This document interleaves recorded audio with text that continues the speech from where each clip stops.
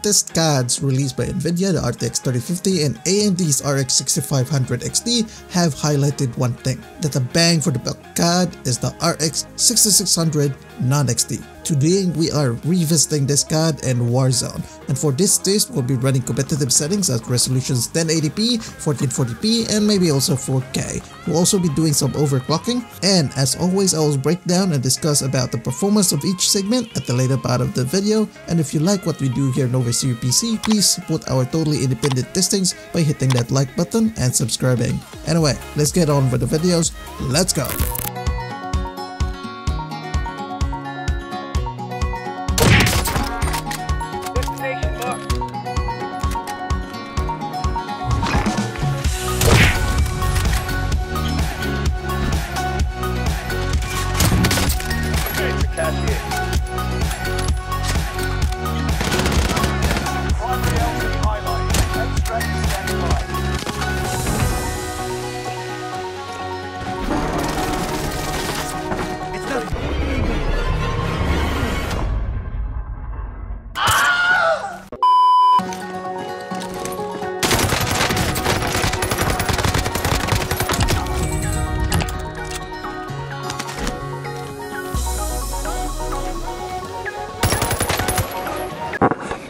What?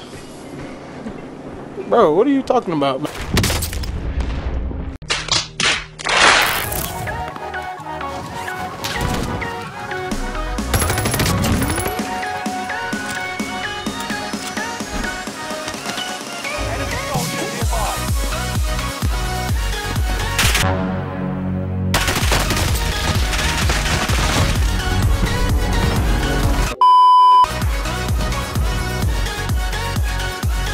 What the dog doing?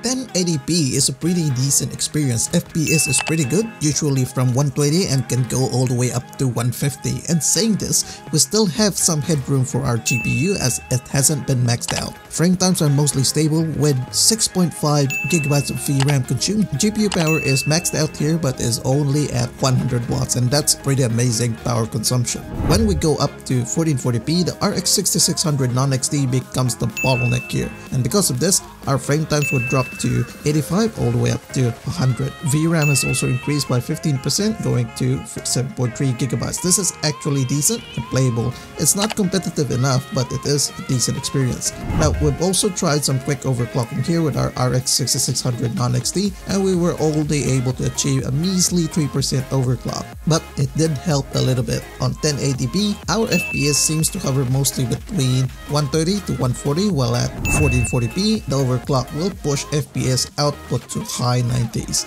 We also tried 4K resolution here for science, and let me just tell you straight, it sucks. Like, it really does suck. 45 FPS, dang. When we compare this with our RTX 3050 performance, the RX 6600 non-XT is significantly superior than the RTX 3050. Even with balanced DLSAs, the RTX 3050 struggled with 1440p, whereas the RX 6600 was able to handle this easily without any form of upscaling or DLSAs. On 1080p, there is just no contest here. The RTX 3050 is so far behind, even with balanced DLSAs. I'm actually looking forward as to when AMD releases that RSR update, so we can finally see how it improves performance and of course affects visibility at higher resolutions like 1440p and 4K. We shall definitely retest this card when that upscaling feature is available. Now that you've seen how the RX 6600 performs, I want you to compare this with the RTX 3050. Click this video right here so you'll see the performance of the RTX 3050 in Warzone. And I'll see you guys in the next one.